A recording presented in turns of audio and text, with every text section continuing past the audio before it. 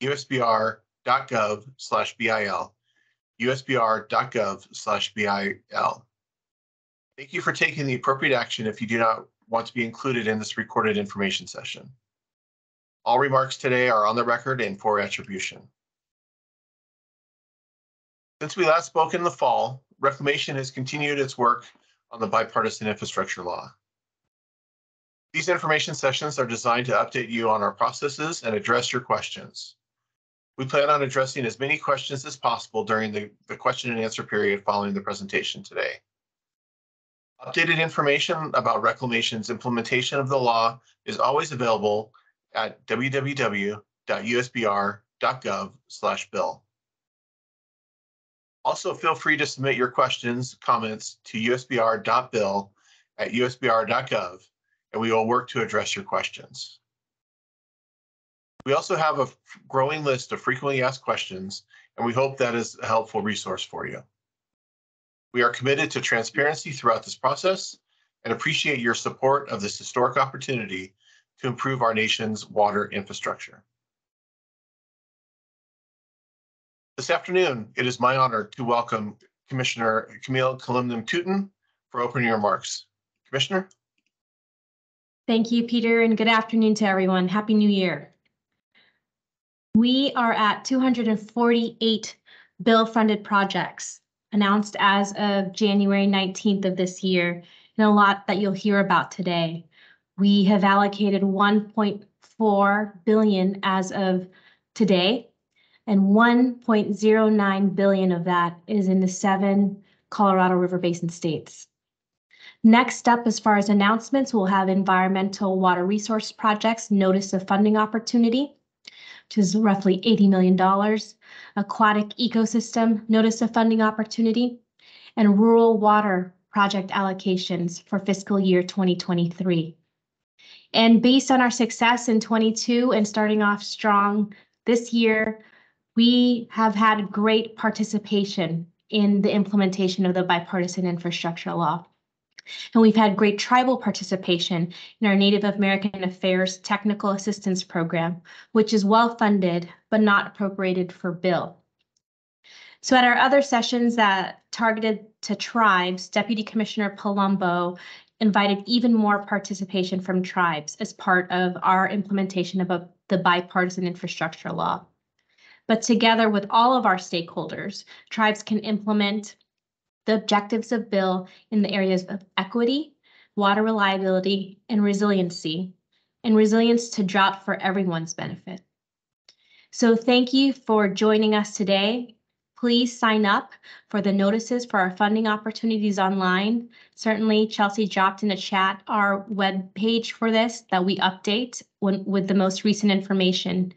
And as we go through these processes, one of the things we're looking at is making sure your applications are complete. So we've got slides there to help you through that process because we want to be able to get you that money. So there's several new pieces of information that you'll see today, including the latest map of where the bill projects are. And we're really excited about where those roughly 250 projects are across the West. But we really want to put more dots on that map, and we need you to help us to keep that momentum going. So I look forward to your partnership this year, and thank you very much for working with me and with the Bureau of Reclamation to make this a success. Thank you, and Peter, back to you. Thank you, Commissioner. At this time, I would like to introduce Assistant Director for Program and Budget, Beth Hughes-Brown, and Deputy Director of Operations, Matt Masieri. Matt? Thanks, Peter. Thank you, Commissioner, and good afternoon, everyone, and welcome to this update on Reclamation's implementation of the Bipartisan Infrastructure Law. As mentioned, I'm Matt Masieri. I work in the operations group here in the Commissioner's office with Reclamation, and together with Beth Hughes-Brown in our budget office, we co-lead implementation of the Bipartisan Infrastructure Law with a big team of Reclamation folks and with stakeholder partners like yourselves.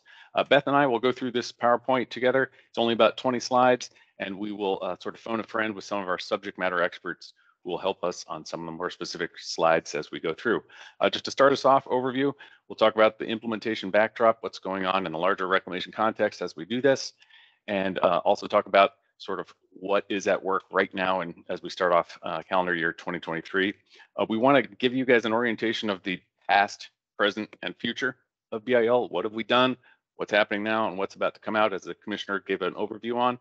And we will work through some other tips on applying for grant programs and some of the context around things like Buy America and our current staffing challenges as we continue to staff up to surmount the challenge of BIL implementation. Next slide, please.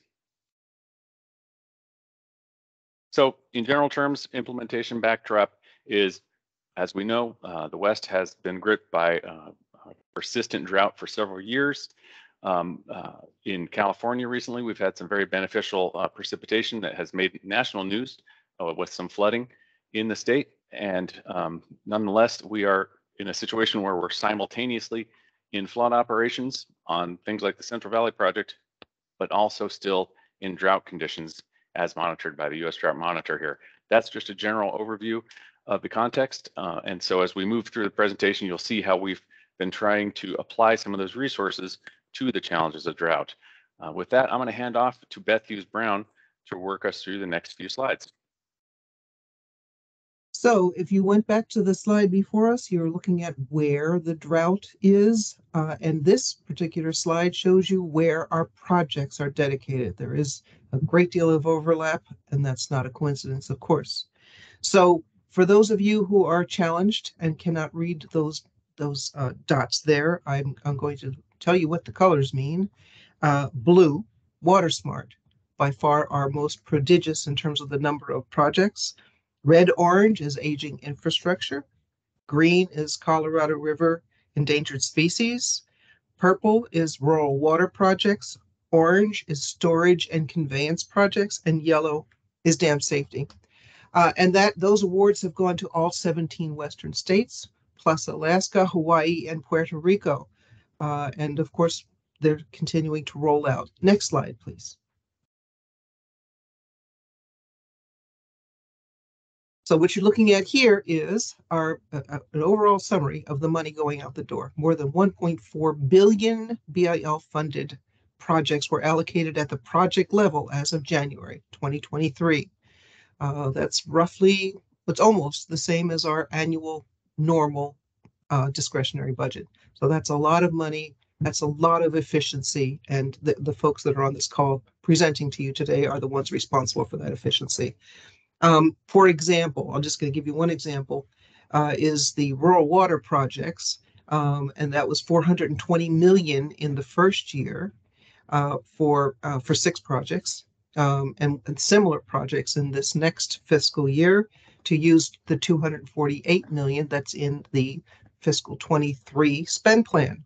So that's just one example of the 12 programs. 14 BIL funded or BIL related funding opportunities. We call them NOFOs. If you're one of the cool kids, you have to say NOFO. Notice of funding operations or application cycles have been issued to date. New programs are coming on board. One of them is called small storage. The regular storage has been much larger. This is small storage, aquatic ecosystem restoration, and environmental water resources projects with new categories. The latter there is going to be coming out very soon. So please pay attention. Make sure you're getting your notifications about that. Next slide, please. This is a listing of all of the NOFOs that have been coming out. And you'll notice the one at the top, aging infrastructure, is different in that it is not part of WaterSmart. And in fiscal 22, we had 136 applications totaling $1.08 billion for $240 million worth of actual funding. And that was allocated to 46 of those projects. For fiscal 23, we're just getting word on how many people have applied for the same for money in that category for $649 million in this fiscal year. 87 applications have been received, totaling $2.3 billion. I say this with a little emphasis because you can tell that there's an awful lot of work that has to happen between the time we get those applications and the decisions are made. there's a lot of work by a lot of different parties to cull those down and end up with the best projects. I'd like to turn this over now to my colleague, Avra Morgan, who is with the Water Resources and Planning Office to talk more about WaterSmart. Thank you, Beth. So this slide shows you the amounts of funding that have been allocated, bill funding that is, to the WaterSmart program. And just to provide a brief overview of WaterSmart, it is an umbrella initiative that includes about 8 different funding categories for different types of projects that support improvements to water management, ranging from water reuse and recycling all the way to conservation and planning, and projects that support environmental benefits. So this program is operated out of the office that I work in Denver, and it is funding is allocated through a competitive funding opportunity for each of these program areas.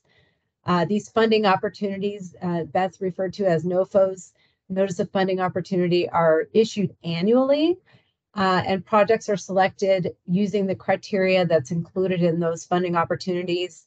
We recruit reclamation staff knowledgeable about the program area to review those proposals and rank them against the criteria that are available to the applicants in those funding opportunities. And the projects are then selected through a competitive process. So just a note about the amount of bill funding received for some of these project categories. You can see there on this slide that WaterSmart grants was allocated $400 million in bill funding.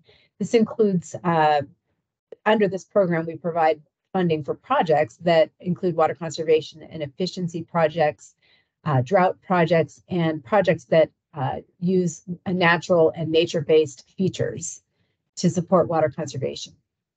Title 16 Water Reclamation and Reuse program is Reclamation's Water Reuse and Recycling program. This received $550 million in bill funding. There is also something new coming called large-scale water recycling, which kind of explains itself. These are large-scale projects, and we're expecting to have a funding opportunity in the spring of 2023 for the large-scale projects, and we have $450 million in bill funding for that. Desalination projects received $250 million. And then the Cooperative Watershed Management Program. This supports watershed groups and the development of watershed restoration plans, as well as scoping and planning for restoration type projects with environmental benefits. This program received $100 million in bill funding. And I'll just note that there's no cost share required for that Cooperative Watershed Management Program. It's a little different than our other programs. The aquatic ecosystem and restoration and protection projects are a new funding category, and this is for larger scale water restoration projects with environmental benefits, including the removal of barriers to fish passage. We've received $250 million for that program, and we will have a funding opportunity, the first ever, coming out soon, hopefully later this month.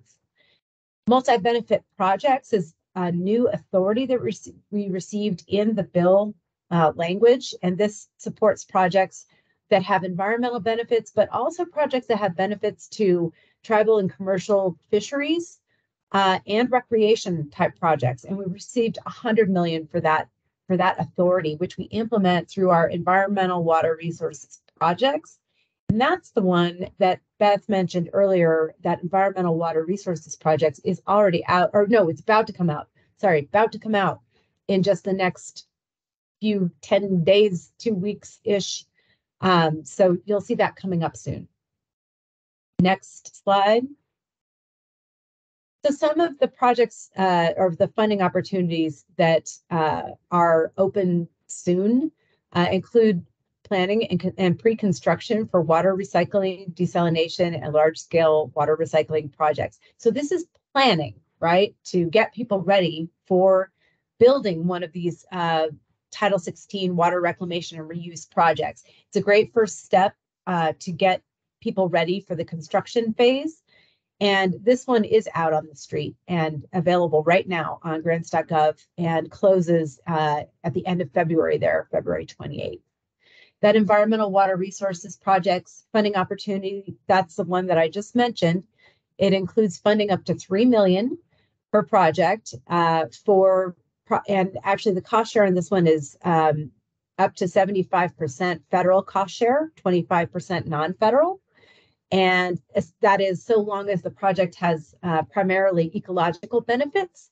And this is the one where we're incorporating that multi-benefit projects authority. So there's also a recognition in this funding opportunity that projects that have benefits to fisheries, recreation, and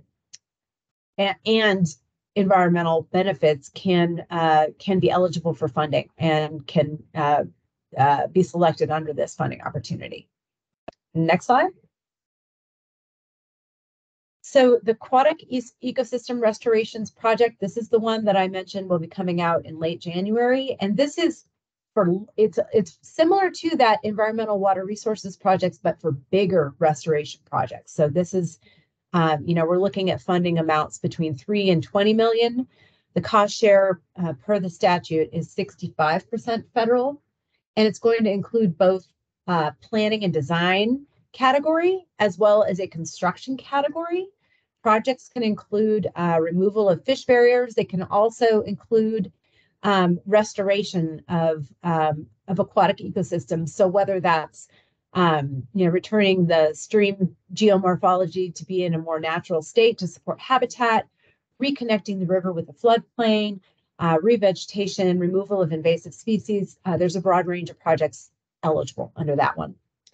And again, the water reuse and recycling planning is already out on the street, that planning funding opportunity. All of the funding opportunities that I've talked about for WaterSmart, we offer annually. And so all of the ones that were shown to have been offered last year will again be offered in the coming year in 2023. We use bill funding and appropriations where we have it, so we can fund more projects each time. And that is a summary of the WaterSmart funding opportunities, and I'm always happy to answer questions about WaterSmart. And next, I'll turn it over to Matt Mosieri. Thanks, Avra.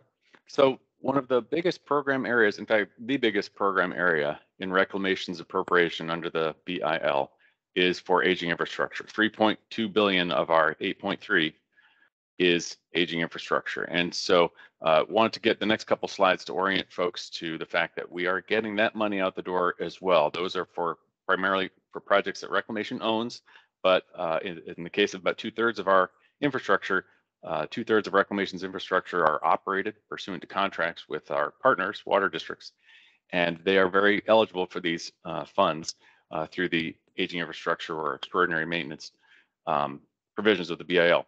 That's a photo of some work that was underway last year on the New York Canal in Idaho that Reclamation owns and our partners operate. The funding under BIL that we've allocated in FY22 is going to feather in to that exact project and combine with already allocated funds for it to accelerate project completion on the New York Canal. And that story will be repeated in dozens of other projects under our BIL implementation. If you could go to the next slide, please. Dozens of projects are in active implementation right now, whether that's in the final planning and design or actual construction. We've posted those on our website, and we have completed the FY22 allocation. We're going to announce the FY23 allocation soon. We are pursuing the statutorily required application process for our aging infrastructure or XM monies. And then we post the actual project allocations that come out of those application periods on our website to make the announcements and enter into the necessary contracts with our customers to move those funds. As context, our Reclamation's BIL implementation is also being integrated with the Department of Interior's integration and implementation of the Bipartisan Infrastructure Law. So one area that we wanted to flag that might be of interest to some of the folks on this call is ecosystem restoration. The Department of the Interior got an appropriation for ecosystem restoration, and we are working with the department on sourcing and cataloging projects for potential funding under that, along with the other bureaus inside the department. We don't have slides dedicated to that on this call, but we wanted to mention it so that we give you some of the other context around BIL implementation. It's happening at the reclamation level, but it's happening at the departmental level too, and we are of course participating in that and helping with the integration of that work. Next slide, please. So a big benefit about the reclamation program, it's crowdsourced. You know, about 2/3 of our actual program relies on some kind of application, and that basically assures strong support, in some cases cost share, from our stakeholder community, and it assures that the money is going to real projects. All of our Water Smart funding opportunities that AVRA went through are open to tribes. There are some other parts of our portfolio that are more limited, like the appropriation for dam safety. That money was appropriated to reclamation to work on dam safety on specific reclamation dams.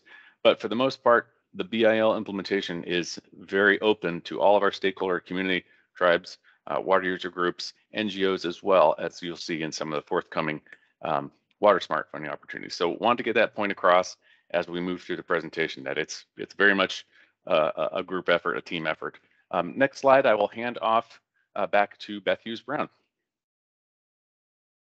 So you probably have gotten the point pretty clearly that a lot of our opportunities are under Water Smart. As a matter of fact, so far, there have been 155 of our projects that went to Water Smart and 25 to Title 16. So the total between the two of them is 180.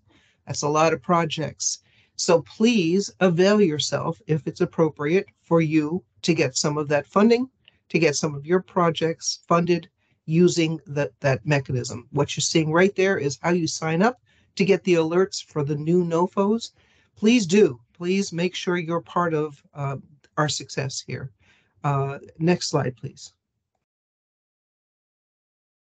This is taking us off on a side jaunt here for a second. The Inflation Reduction Act is not part of the BIL. It's a different act of Congress. It's a lot of money. You can see the number there, $4.6 billion for 4 different purposes. We're just putting this in as an informational purpose only. You'll see other stakeholder presentations that are dedicated just to the IRA. But we wanted to make sure you're aware of this. This is the main premise of putting this up here is so you can see that it's for specific purposes. That is analogous to the BIL, where for those 12 different programs, each of them has their own purpose. And so that's what the funding is for, the purpose that is set out in the BIL itself. The implementation of the IRA has already started. Very exciting stuff. And if you want more information about that, please see the address there below, usbr.gov, inflation-reduction-act. Next slide, please. So other things that we are doing to implement BIL, this is very important. All of you who have a newspaper or watch the news know about what's going on with the Colorado River and the drought there, and how the folks who use that water are affected by it. More than $1 billion from BIL the BIL has been allocated to projects in the Colorado River Basin in one way or another. That's endangered species purposes, drought relief, aging infrastructure, and more. And of course, more BIL allocations are coming to the Colorado Basin. So also the IRA has a lot of funding very specifically for the Colorado Basin. But for BIL, we're already well underway and doing everything we possibly can to help in that very critical situation. So next slide, please. And I will turn this over to my colleague, Heidi Morrow of the Mission Support Organization, to fill you in on some information about grants and what you need to know. Thank you, Beth, and good afternoon, everyone. Today, I want to just share some information on the grant process. The grant process at Reclamation is governed by the federal regulations and Department of the Interior and Reclamation policy. As Albert mentioned before, all of the bill-funded programs are competitive, meaning that applications are required to have certain items included upon submission, and are rated against criteria provided in the specific Notice of Funding Opportunity, or NOFO. There are several documents and steps to complete by the applicant during the application period, and these are outlined in each NOFO. As such, I suggest that if you are interested in applying for a grant, that you start on your application early. Upon receipt of the application package, a review is completed, which can take several months. The length of time is impacted by the number of applications that we receive, as well as the complexity of the program. After selection of successful applicants, there are several more steps that are required by both Reclamation and the grantee prior to awarding the grant. Next slide, please. The process that occurs during the review of the application package and after the selection is made includes items such as preparation of a statement of work, validation of the budget, verification of registration in sam.gov, review of past performance, and any past single audit reports. For awareness, other items that impact the grant selection and award process include the significant increase that we've had in both funding and number of awards. One critical piece to help the process move more quickly is providing a complete and timely application package. So please pay very close attention to the requirements listed in the NOFO for the grant for which you are applying. If you do have any questions about applying for a grant during the application period, there are points of contact listed in each NOFO. There are also several resources outside of Reclamation that you can use if you're applying for a grant. sam.gov provides information on how to register in the system, which is required for all federal grant recipients. Grants.gov, which is the mechanism that Reclamation and the Department of Interior use to post NOFOs, and for applications to, and for individuals and entities to apply for grants, has numerous training videos on using the system to apply for grants. Resources internal to Reclamation include our WaterSmart webpage at www.usbr.gov/WaterSmart. We also have information and training webinars that are held shortly after the NOFO is published. Of course, the NOFO itself. And if you are selected for a grant, we hold webinars after selections are announced. Next slide, please. If you are selected to receive a grant from one of our many Reclamation programs and the funding is used for infrastructure, you will be subject to the requirements of the Buy America provisions of the BIL.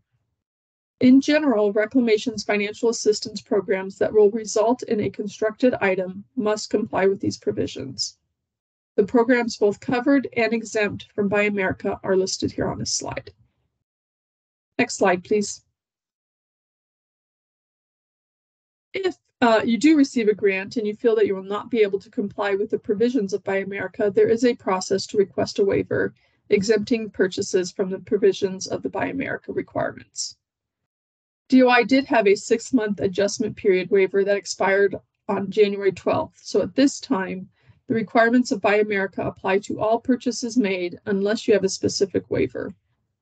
Currently, there are 4 proposed waivers: a small financial assistance waiver, which would exempt grants less than $250,000 from the Buy America provisions; a de minimis waiver, which would exempt grants that have less than 5% of the total applicable funding spent on infrastructure; and specific project level waivers for AMI water meters for Santa Clarita and the city of Rialto that are making their way through the process. These waivers and any future proposed waivers can be found at www.doi.gov/grants/Buy America/waivers for comment. We will drop this link into the chat. If you would like to pursue a waiver for your project, please reach out to your grant officer, technical representative, or project manager that you work with on a regular basis. With that, I will now turn it over to Brian Rainey, Reclamation's Human Capital Officer, for a discussion on staffing. Brian? Thanks, Heidi. And as Heidi said, I'm Brian Rainey, the Human Capital Officer. I have the pleasure of reporting out on the positive progress we're making on our hiring efforts for BIL specifically. And all these hirings, as you can see, more than 200 are all due to the efforts of our 6 servicing HR offices and, of course, our hiring managers. They're using a variety of hiring authorities and hiring flexibilities, both competitive and non-competitive. And our largest recruitment efforts are obviously within USA Jobs. As you can see, there's 187 infrastructure jobs posted in USA Jobs, and that's amongst 6 different federal agencies, not just the Department of the Interior, but also, as you can see, the majority of those are with Reclamation. And what we're doing with those to highlight them is we're tagging them. And when we tag them, the first thing people see when they open up USA Jobs, they see the BIL positions. So with those tagged jobs, there's a variety of different jobs, different positions, different grades, and different locations to include student positions in our Pathways program, as well as recent graduate positions. So just a free marketing. If you know, go to USA Jobs and their recent graduates, they can find a job there, and we'd be happy to take them on. With that, unless there's questions, I'll turn it over to Matt. Thanks, Brian. I'll bring us home here and we'll finish the PowerPoint and proceed to comments, questions, and answers. I want to just highlight something that Heidi said on her slides about financial assistance and grants, since so much of our BIL implementation is happening through the instrument of grants. I've said this before, but everyone that is applying or considering applying for some of these funding opportunities, we need you. We need you to be part of BIL because your projects are what help improve drought resiliency and help us execute the BIL statutory mission. But please know that our Reclamation does have a lot of resources right now that Congress gave us for these programs. That does not translate into, hey, let's send in an incomplete application right now. The reason we put those slides in there is we really want to emphasize the fact that the opposite is true. We have lots of money right now. That means there's lots of competition for the reviewers' time that review those applications. So incomplete applications, it's not hard to reject them right now in favor of complete applications. So there's very labor-intensive work associated with federal financial assistance.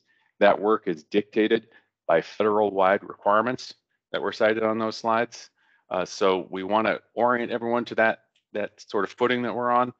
We've always been on that footing. We're especially on it now, given the workload. And as Heidi's final slide said, we really want you to help us help you by have those applications as complete as possible. In the funding opportunities, you'll see contact human beings that are listed. Their direct phone numbers are in those funding opportunities. It's not a 1-800 line. Their direct emails are in those NOFOs.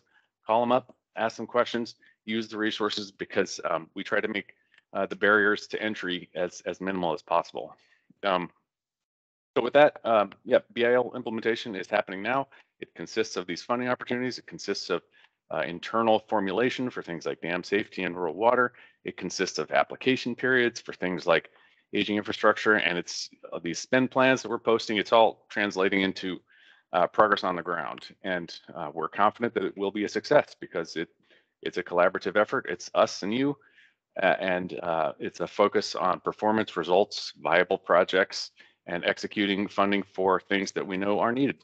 So thank you guys for dialing in today. Thank you for going with us on the journey of implementing BIL. And with that, I'll hand back to Peter to lead us through the Q&As. Thank you, Matt. At this time, we'll begin our question and answer session. We'll address as many questions that you may have. Please raise your hand using the hand icon at the top of your screen. You can also submit your questions to usbr.bill@usbr.gov. So right now, please, if you have any questions or comments, please raise your hand using the raise hand icon at the top of your screen. We will begin with Selena. Selena, you may unmute yourself and then do your camera. Please share your affiliation.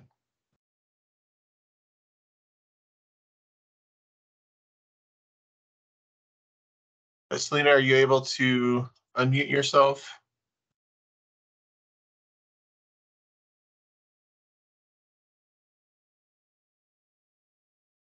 Why don't you go ahead now, Selena? Go ahead and try. There we go. Now I can. There we go. Okay, perfect. So my name is Selena Mahavir, and I'm actually serving as the federal policy advocate with Community Water Center.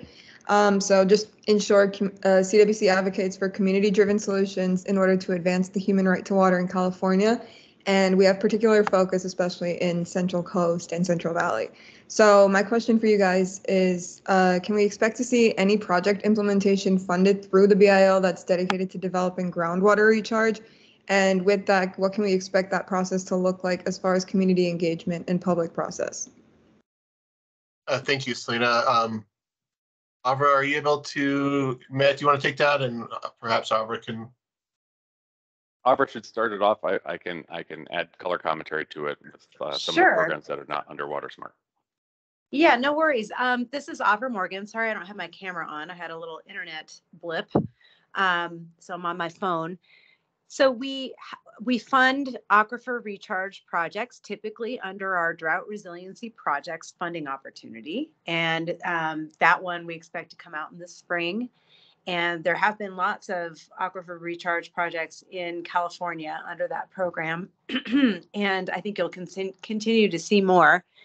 As far as, ability to get engaged as a community member, if there is so for every project that we fund, there's always some sort of NEPA process, and that's the National Environmental Policy Act.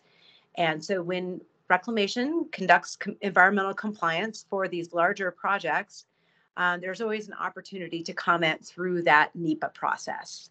So that would be a way to get engaged. It's also, if you were interested in getting engaged on the project side, there's always an opportunity to partner with eligible applicants to apply for a project. We encourage collaboration under the WaterSmart program, so there are opportunities in that regard as well.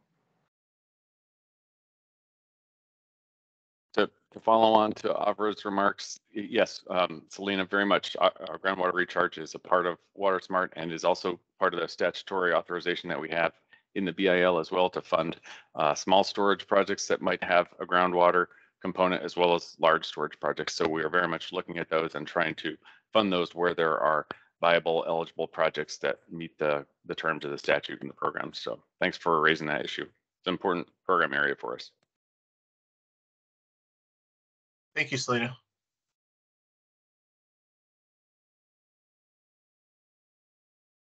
Are there any questions? You can submit a question by using the hand icon at the top. If you're on the phone, you can hit *5, and that will raise your hand and we'll bring you up. Please let us know if you have any questions.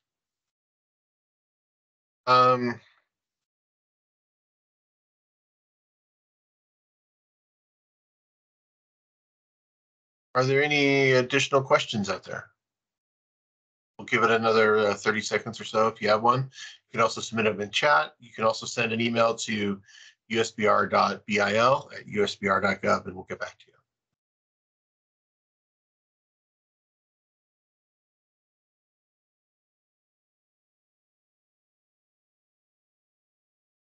you. Okay. Well, thank you to Commissioner Tootin for providing the opening remarks, and thank you to all our presenters today. Again, on behalf of the Bureau of Reclamation, thank you for attending today's session. We are dedicated to transparently implementing the Bipartisan Infrastructure Law. This is the 7th information session for the Bipartisan Infrastructure Law. Please go to usbr.gov/BIL to view all the scheduled sessions and updated information, including the frequently asked questions. That is updated regularly. You may also send your questions to usbr.bil@usbr.gov. Once again, thank you and have a good day.